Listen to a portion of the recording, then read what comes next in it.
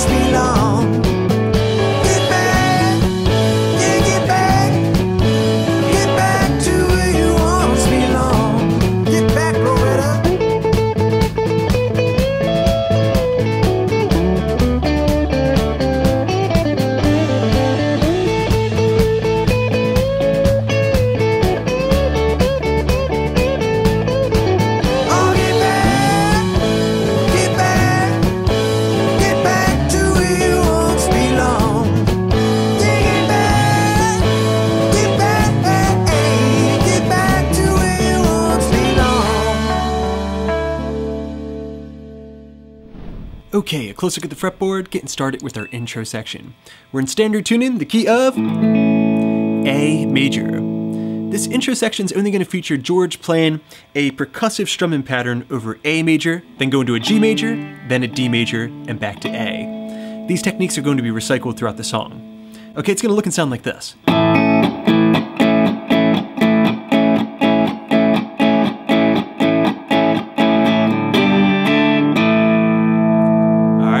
Jumping into the verse from there. Okay, so that's pretty simple. We're just taking an A major chord with a bar shape.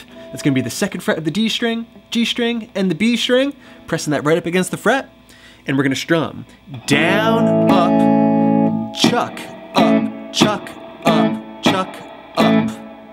All right, we're counting 1 and 2 and 3 and 4 and.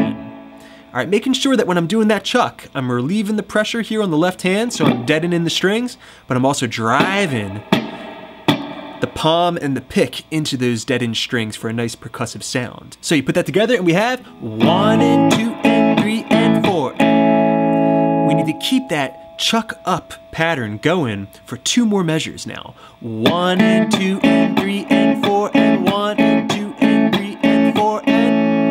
Then in the 4th and final measure of the intro section, we're just gonna play down, up, G, D, and then back to the A major chord, okay? You put all that together and we have real slow. 1 and 2 and 3 and 4 and 1 and 2 and 3 and 4 and 1 and 2 and 3 and 4 and down, up, down, G, D. then right into the verse section where John's gonna come in with a nice shuffle pattern. Okay, very good everybody. You have that intro section down. Now we're jumping into the verse section. Let's start with George's part. Really, he's gonna be playing the exact same rhythm that he played in the intro section, but he's gonna be throwing in a D major chord after 2 measures of A major. So he's gonna play, Jojo was a man who thought he was a loner, but he knew he couldn't last. Then he's gonna repeat that again. Jojo left his home in Tucson, Arizona, for some California grass. Get back! Then you jump into the chorus. So very, very simple. You have the A major chord, down, up, chuck, up, chuck, up, chuck, up, chuck, up, chuck, up, chuck, up, chuck, up. Then go to a D major chord, down, up, chuck, up, chuck, up, chuck, up. And then back to the A major chord, down, up, chuck, up, chuck, up, chuck, up. Repeat that whole thing again to complete that verse section if you're playing George's part. Now let's take a look at what John's playing. He's going to be performing a nice shuffle pattern using a power chord. A on the 5th fret, and then D on the 10th fret. Sounds like this.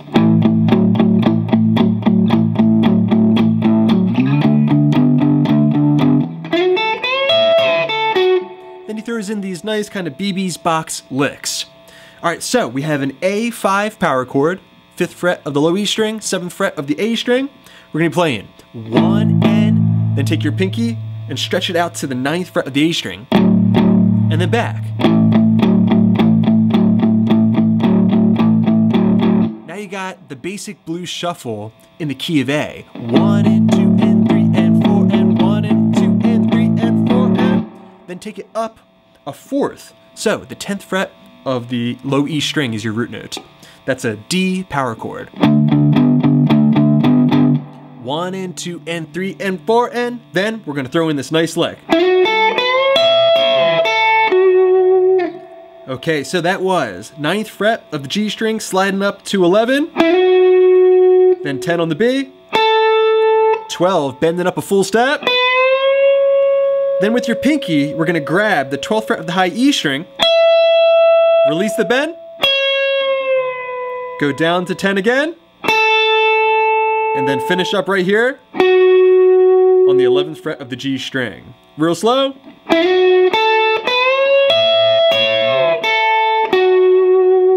All right, put that into the context of these power chords. We have 1 and 2 and 3 and 4 and 1, 2, 3, 4, 1, 2, 3, 4 and. All right, and you're just gonna repeat that twice through. Okay, very good everybody. Now jumping into the chorus section, let's get started with George's part. It's gonna be very similar to what he played in the verse section. It's gonna look and sound like this. 1, 2, 3, get back, get back, get back to where you once belong. Get back, get back, get back to where you once belong. Okay, so that's pretty simple. It's very similar to what he played in the verse section. Starts off with that A major chord, down, up, scratch, up, scratch, up, scratch, up, scratch, up, scratch, up, scratch, up, scratch, up. Then we're gonna go to a D major chord, down, up, scratch, up, scratch, up, scratch, up. And then we're back to the A chord, measure 4 of the first half of the chorus, where we're gonna throw in that A, G, D chord change. Here's another way you can strum that. You can play down, up, scratch, up. That scratch being that percussive hit.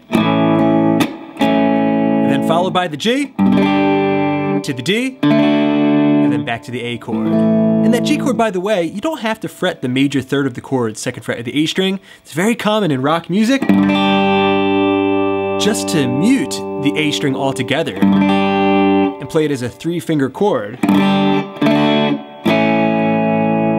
All right, you put that together and we have the first half of the chorus, George's part. 1, 2, 3, 4. Get back, get back, get back to where you once belong.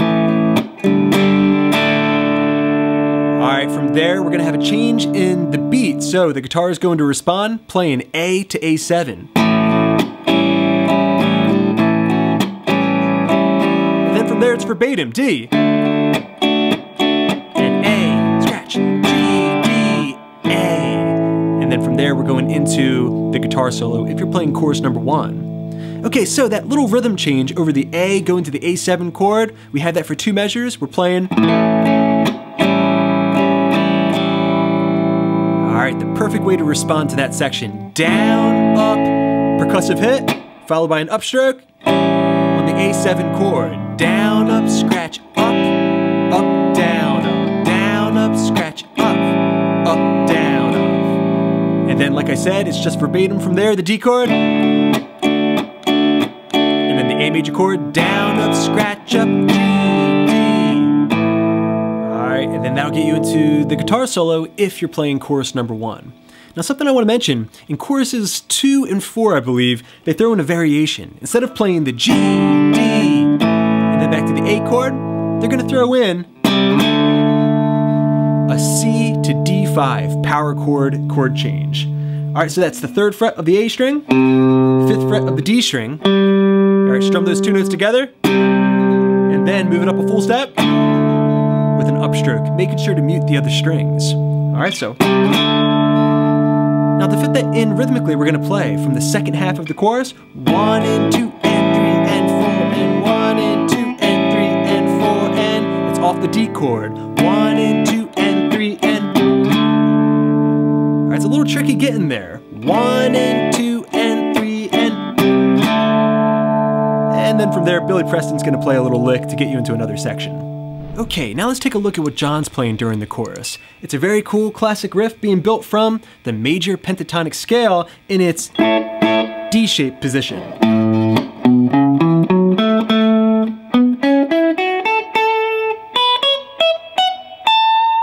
Alright, and you can always tell you're playing a major pentatonic scale because it sounds like My Girl. Alright, just a tip there.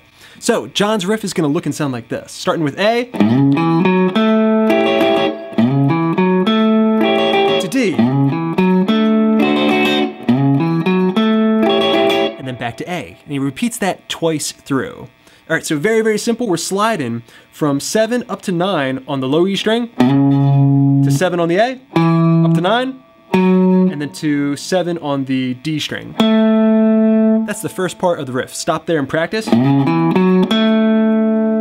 Alright, from there we're going to take a A7 chord shape. Alright, and I like to strum down, up, though you might hear John throw in a few extra strokes here and there. Okay, so I have the 7th fret of the D string, the 9th fret of the G, the 8th fret of the B, and the 9th fret of the high E string. Just a D7 chord shape, plus a root. You add that into the mix and we have.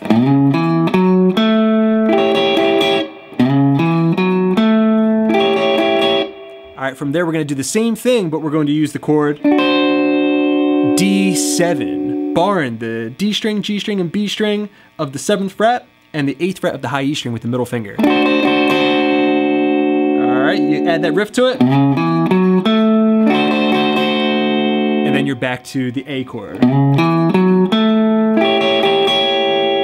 Alright, you put that together and we play it twice through and we have John's part for the chorus. 1, 2, 3, 4, and...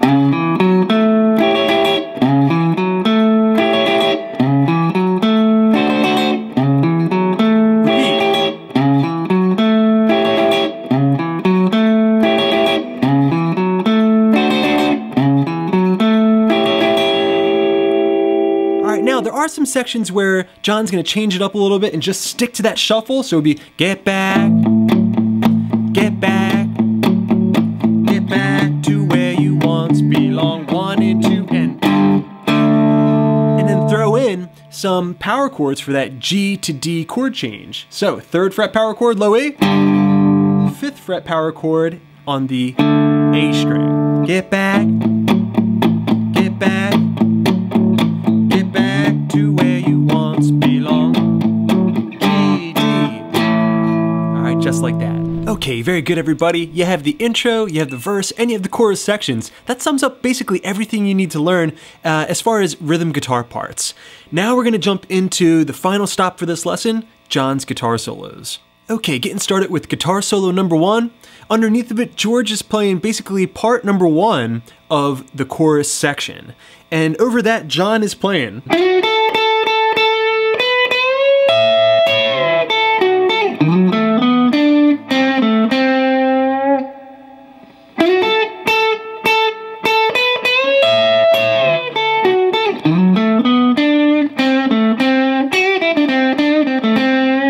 Okay, so our first lick is being played over 2 measures of A major. Once again, it sounds like this.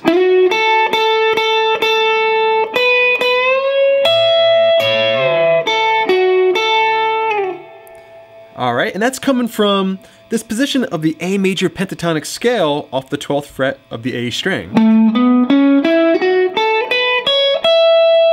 Which also overlaps with your BB's box soloing position. Okay, the lick one more time.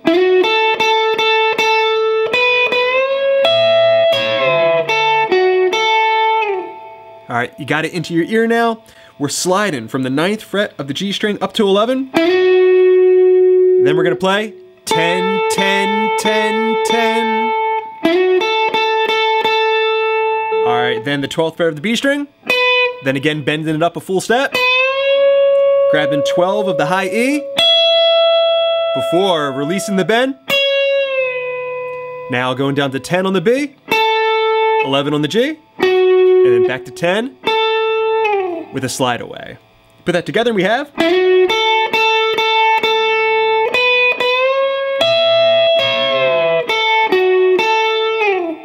Alright, now as the D chord comes in, he's going to play. Making his way down to the A minor pentatonic scale. Alright, so I slid 7 up to 9 on the A string, 7 on the D, up to 9, and then 7 on the G. I like to do a slight bend there. Before going down to the 5th fret of the G string.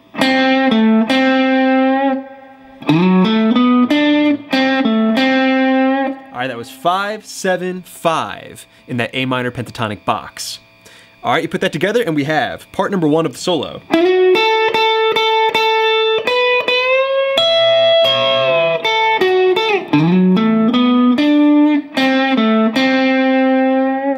Okay, now onto the second half of solo number 1. It looks and sounds like this.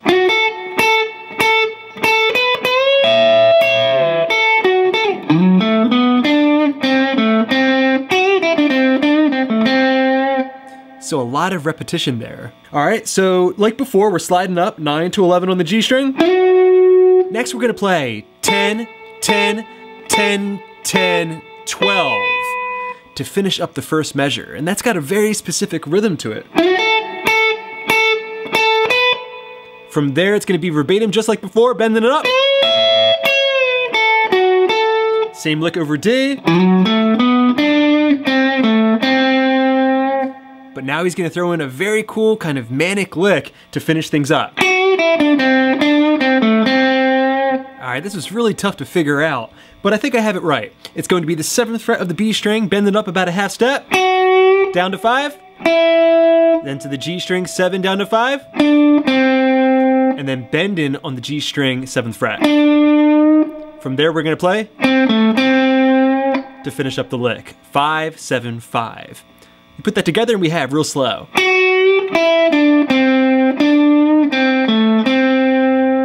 Alright, and it's very important that you keep your alternate picking going. Alright, with that lick, we finished up the solo, you put it all together and we have.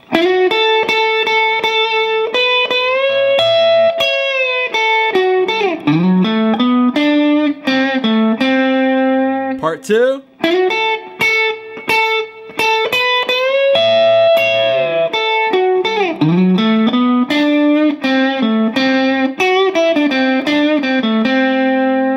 Finish solo number 1. Okay, now the final stop for today's lesson, solo number 2. It's gonna look and sound like this. 1, 2, 3, 4, and...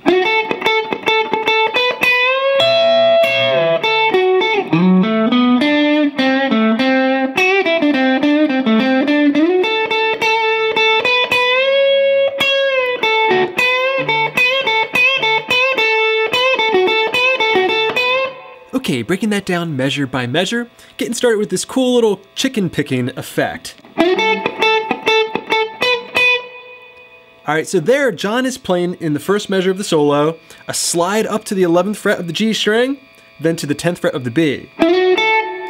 From there, he's going to play a dead note, followed by the 10th fret 3 times. Then 12-12.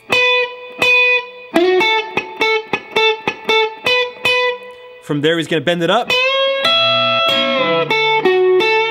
And then play the exact same lick that he played before in the first solo.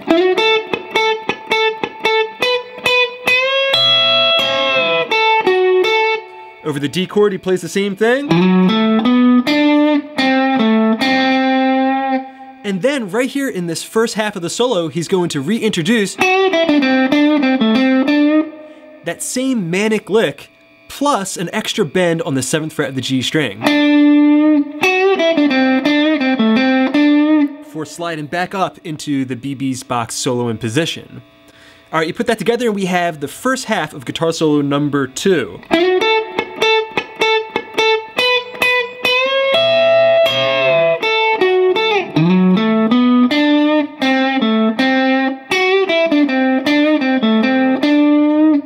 Okay, now jumping into the second half, it's gonna look and sound like this.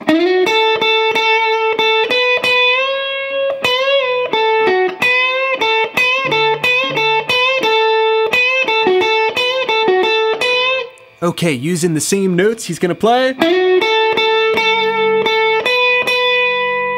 That's that first measure of the second half, sliding up to 11, then 10, 10, 10, 10.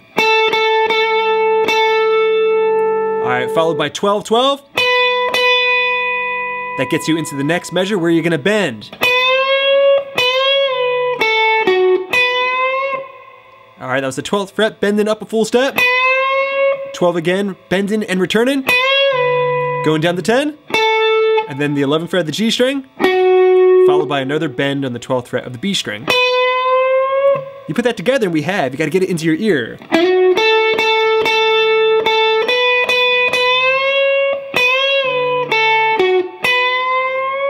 All right, from there, he's just gonna play. All right, that was 10, going up to 12 with the bend, and then repeating.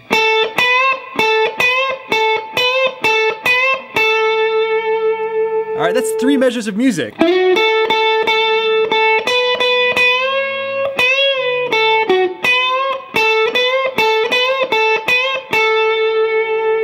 All right, then finally, to finish the solo, he's going to play the exact same rhythm that he played here, but he's gonna play it in the BB's box. All right, so that was 12th fret of the B string, down to 10, 11 on the G, and then back to the 10th fret of the B string. Repeat that again, before bending the 12th fret of the B string up about a quarter step, to finish the solo. All right, you put all that together and we have guitar solo number 2.